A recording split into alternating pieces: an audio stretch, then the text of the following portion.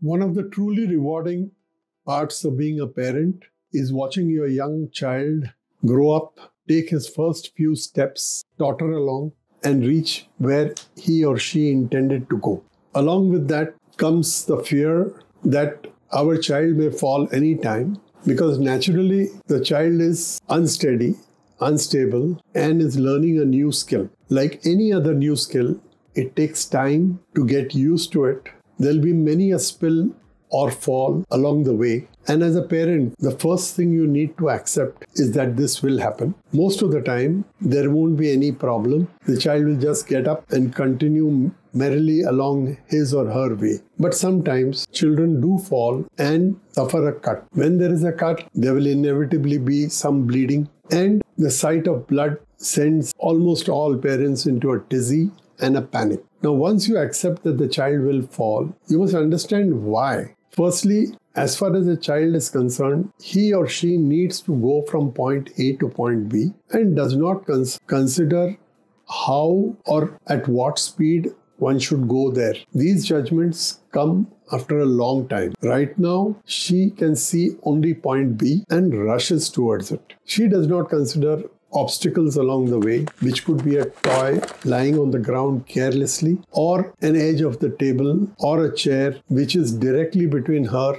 and point B. Also, the child most of the time hasn't experienced any significant pain or bleeding before. So there is no fear that something bad can happen. This fear starts developing with experiences and leads us to be naturally cautious about these things. Her muscles and bones are growing. They were not accustomed to bearing the weight in an upright position. Now suddenly these demands are made on the muscles and bone. This is what leads the child to be unsteady and unstable. The new load imposed on the muscles makes them fatigued and tired out easily, and they are less able to maintain their balance. Now, the sense of balance is extremely fine, and it is one of the miracles of nature and our evolution. There are thousands, literally millions, I would say, of receptors in our body who are constantly giving out signals to the brain as to which part of the body is in motion, which is stable, which is in which position.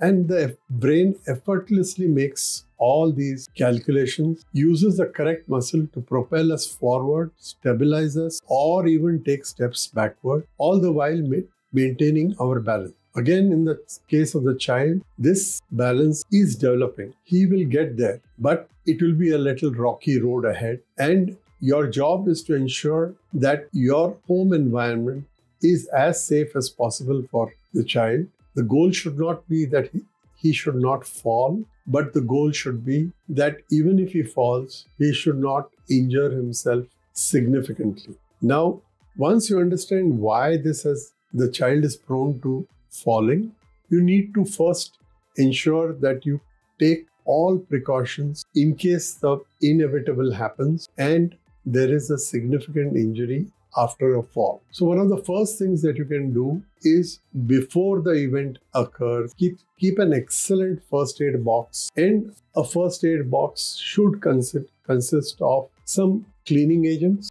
gauze pieces and sterile cotton, and something to bandage the wound, an assortment of ointments, which could be neutral ointments. In fact, neutral ointments are far better than putting inappropriate ointment. I have seen many a parent rush here and there. Some put mud into the wound, some put turmeric into the wound, some put something else into the wound. So just have a simple antiseptic ointment. There are many available in the market. Povidone iodine is a common one. The common brands are Betadine, Vocadine. So have one of them with you, and some tape in that first aid box, which will secure it in place. I do hope that you have a printed list of all telephone numbers which you need to contact in an emergency, stuck somewhere where you know where it is. The best place would be probably on your fridge or on a wall, but that may not look aesthetically very good.